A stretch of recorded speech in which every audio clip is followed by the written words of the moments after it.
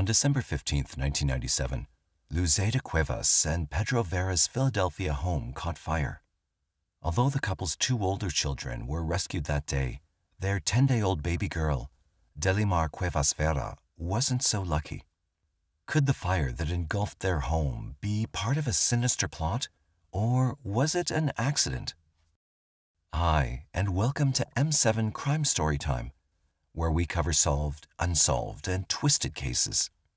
Today, we're looking at a case with an insane twist, a story that will demonstrate that a mother's instincts are stronger than any other power in the universe. If you haven't already, please consider liking and subscribing to keep up to date with our most recent true crime content. Without further ado, let's dive into the story. Luz Cuevas, who went by Luz, was born in 1971. She is of Hispanic descent and moved to the USA when she was young. Though we don't know the actual year she arrived, we do know that she struggled to adjust and learn the language. Luz started working at a young age. After meeting Pedro Vera, she quickly fell in love. It didn't take long for the pair to get married and have kids. When Luz was in her early 20s, the couple welcomed their first child, a boy.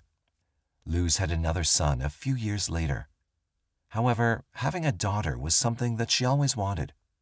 She became pregnant once more at the age of 26, and this time she was carrying a girl.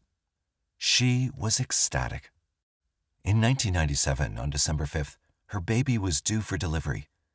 Everything went smoothly after the delivery, and a few weeks later, Luz and her newborn daughter were back at their Feltonville home in North Philadelphia.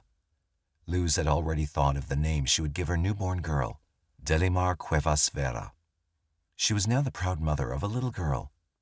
Even though Delimar was Luz's third child, she was her first daughter, and it was an extremely happy time in the household. It was also almost time for Christmas, so the family took this opportunity to host a small party at their Philadelphia home. 10 days later, on December 15, 1997, Luz and her family held a gathering where she invited close friends and family members. As the evening of December 15, 1997 passed, everything seemed normal. Luz managed to get baby Delimar down to sleep and had placed her in her crib in the front upstairs bedroom of the family's two-story row house. She then went downstairs to take care of a few household chores. Carolyn Correa, Pedro's distant cousin, was still around because the brakes on her car were broken, so Pedro decided to fix the car's broken brakes for her. The task took longer than usual, so Carolyn went back inside the house. Carolyn found Luz and the two started chit-chatting. Luz had some chores to finish, but she still engaged in the conversation since they only occasionally met and had a lot to catch up on. As the conversation progressed, Luz came to know about Carolyn's recently born child. Luz was very excited about this news. She further wanted to continue this conversation, but it was interrupted with a loud noise that seemed to have come from the second floor of the house at about 7 p.m. Thick smoke started to spread around the house. As the smoke reached down the stairs to where Luz and Carolyn were, it quickly became clear that the house was on fire. Luz then managed to get her two sons out of the house, while Carolyn ran out to call Pedro for help. Immediately, Luz's attention turned to her baby, who was still in the upstairs bedroom. Luz quickly ran up the stairs and into the upstairs hallway, where she was met with a dense cloud of smoke. To her horror, she realized that the smoke was coming from Delimar's room, which was now almost completely engulfed in flames. Luz managed to make it as far through the flames as she could, but she soon had to turn back as the smoke overwhelmed her. With no one to help her, she ran to the middle of the street and started screaming for help. Soon, nearby residents came to her aid. When she told them that her baby was still inside, one of the neighbor's sons hurried to the house, but the smoke and flames were too much for him to handle, so he turned away. Luckily, the fire response was quick, and the fire was put out in under 15 minutes. However, the second floor of Luz and Pedro's home sustained significant damage, with Delimar's room being completely destroyed. When the firefighters went into baby Delimar's room, they couldn't find her. The firefighters then broke the news to Luz and Pedro that the 10-day-old baby Delimar was nowhere to be found. As you might guess, when Luz heard this news, She completely broke down and started telling the firefighters that this wasn't possible. Luz was certain that she couldn't find Delimar in her crib when she went upstairs. She was in complete shock. She'd burned her face and breathed smoke, and the firefighters could see that. They thought that because of the trauma and the injuries, she was just unable to process what had just happened. The horrific incident left Luz and her family in shock. An investigation into the matter was quickly conducted.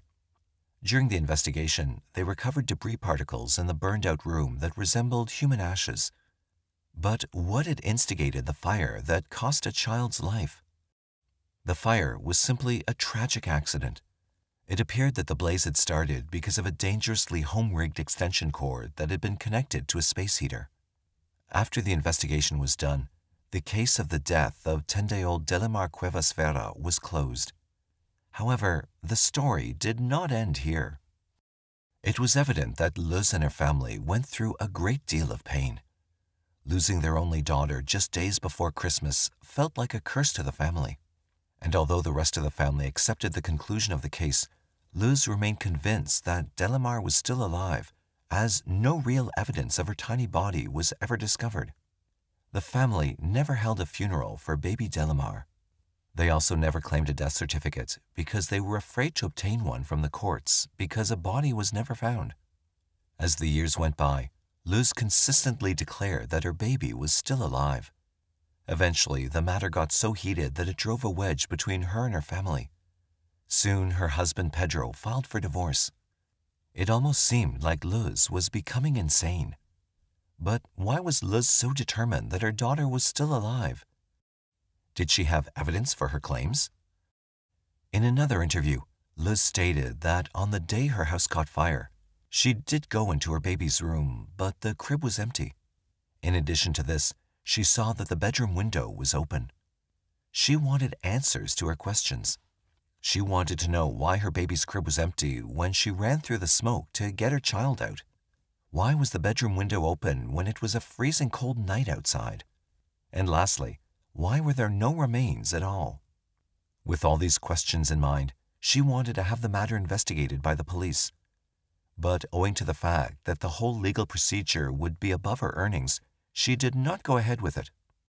But even then, Luz remained determined that one day she'd be able to reunite with her daughter. On January 24, 2004, Luz was invited to a family birthday party in Philadelphia. This birthday celebration was attended by a number of extended family members. Luz was familiarizing herself with the crowd when the unexpected happened. At the party, she noticed a young girl who was about 6 years old. The longer she stared at the little girl, the faster she came to the realization that this child looked identical to her daughter, Delimar. It had been 6 years since the fateful night that led to her daughter's demise. However, coincidentally, the girl she noticed was about the same size and age as her daughter. However, this wasn't the most intriguing part. The young girl's uncanny resemblance to Luz was so intriguing that Luz wanted to know who she was.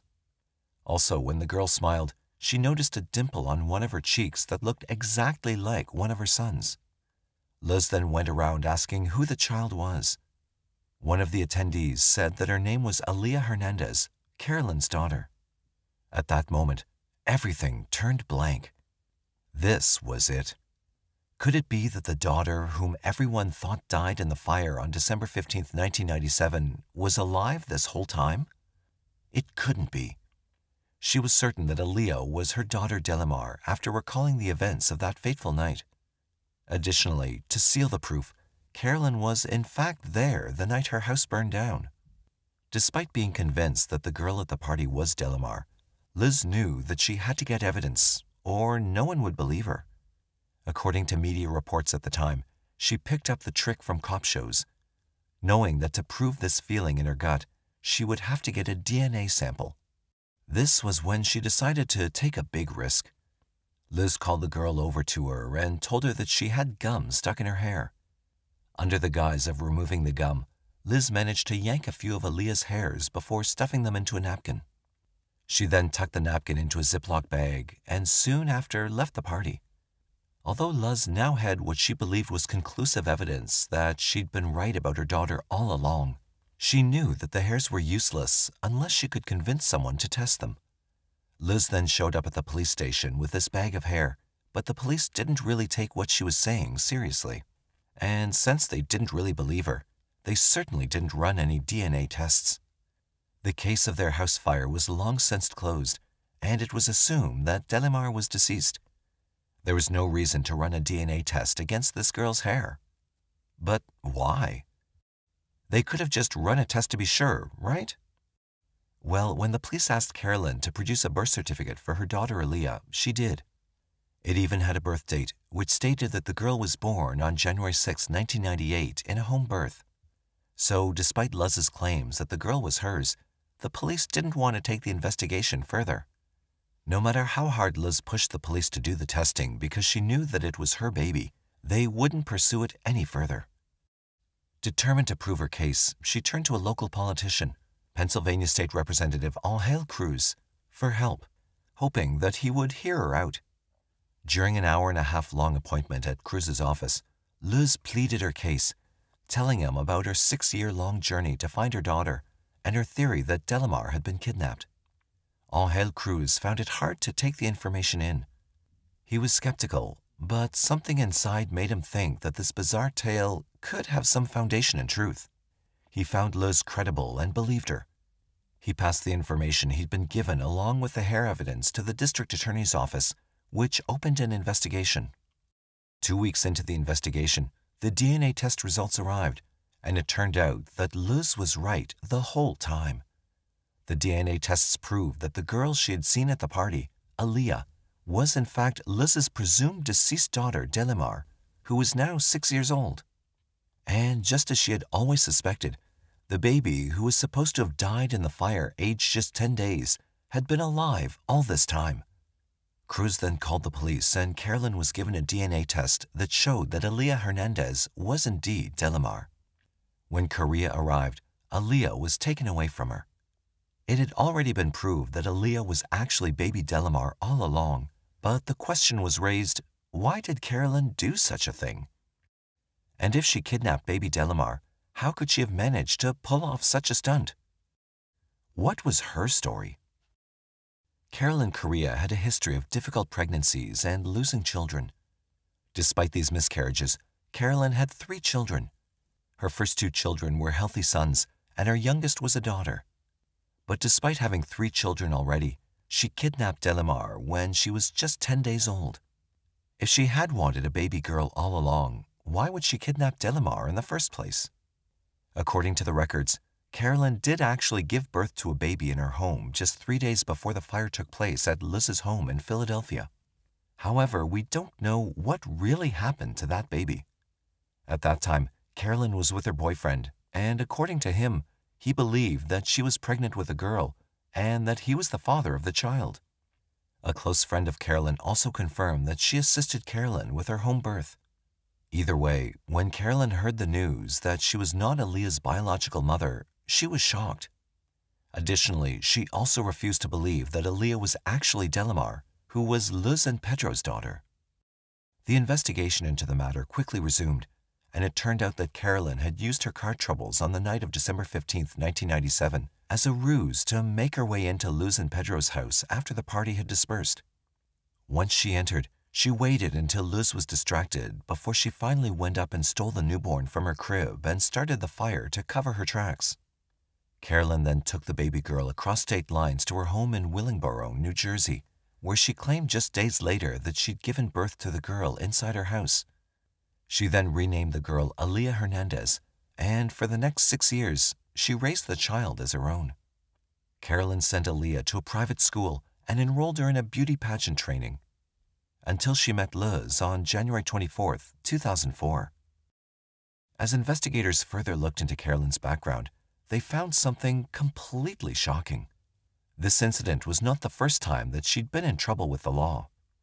In fact, a year after the kidnapping, she'd been convicted in connection with a 1996 theft and fraud case after it was discovered that she'd been stealing business checks from the medical office she worked for. Interestingly, in that case, she had also used arson to try to cover her tracks, setting fire to the medical office to hide evidence. Thankfully, no one was hurt, but Carolyn received a 5-year probation for the crime. Carolyn was charged with kidnapping, arson, assault, concealing the whereabouts of a child, and interfering with the custody of a child. She was taken into custody on $1 million bail. However, there were many questions that remained unanswered. These questions were, how could she have made her friends and relatives believe her story for so many years? And since she was Pedro's cousin, didn't the father recognize his own child? Though we don't really know for sure, there was one thing that was certain. Carolyn couldn't have pulled off the kidnapping alone. She might have had an accomplice. The case soon went to trial, but things got really messy. Carolyn accused Delimar's father, Pedro, of being in on the whole kidnapping plan. There were even rumors and allegations that Pedro was actually having a romantic relationship with his cousin Carolyn, and the plan was for the three of them to be a family. Though all of this was just speculation and none of it was proven, the judge confirmed that there was a high chance that a second person was involved, but no evidence was found. Later, her lawyer ruled the case as insanity to her defense, but despite this, Carolyn was sentenced to 9 to 30 years in prison in 2005, with the eligibility for parole in 2014. I was real happy because now I'm with my real mom and I have a good life and nice brothers. What were your thoughts on this crazy case? Do you believe that no force is more powerful than a mother's intuition? Please share your opinions about this in the comments section below. Please subscribe to the channel for more true crime content and press the bell icon to get notified of every new video we post. Thanks for watching.